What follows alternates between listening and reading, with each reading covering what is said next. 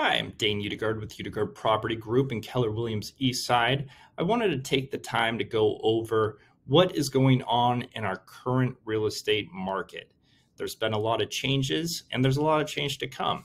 First thing is we started January 2021 with a median house sales price of $737,000, and we ended that first halfway point at $875K. That's a huge jump, as you will see. Now, what does that mean? Well, you'll see here that in July we were at 875, and then we dipped back down to 821,000 for the median price point in the area, and this is for all of King County. But what you're witnessing is the seasonality of the area, right? We tend to go a little bit slower come winter. Everything drops in price and higher end property sits for a little bit longer. So in January 2022, we started at 794K.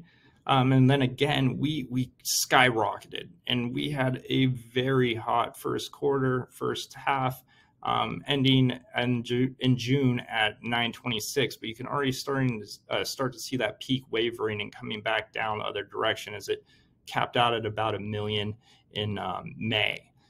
So in July of 2022, about 6 months ago, we were at 900,000. August, 900,000, and it dropped down to 880,000, 907, 830, and then closed out in December at 820.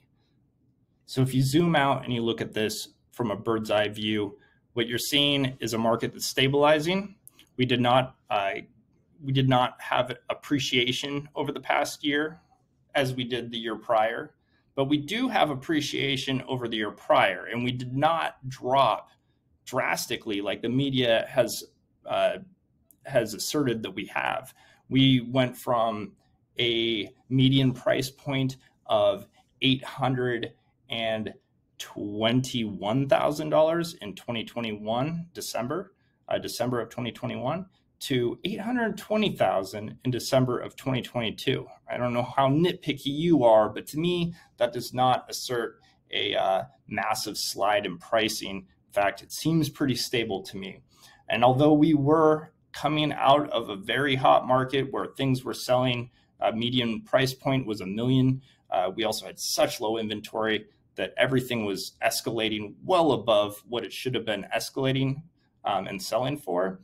And then, of course, that coincided with a huge interest rate increase, a hike.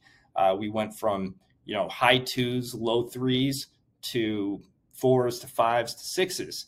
And once that happens, and when they happen so abruptly, it pauses the market. And so we had a huge surge of inventory as sellers were still trying to capture that price point that they thought they could get. Unfortunately, that time had passed and they weren't going to be able to buy at, or sell at that price point any longer. And so it caused a little bit of a stagnant market. Houses were sitting a little bit longer as sellers were asking for more than their house would sell for. And, the media goes and says, oh, well, the sky is falling. Well, it's not falling. It's stabilizing. And we're now stabilized, I believe. I think going forward in the spring, we'll see this market continue to pick up. We're already seeing an increase in pendings over last month. So January is at 54.8% more pendings than December was.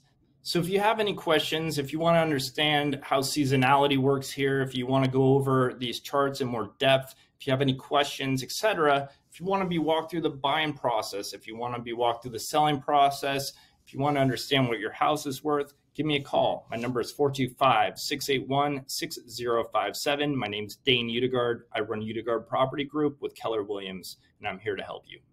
Have a wonderful day, and I look forward to hearing from you.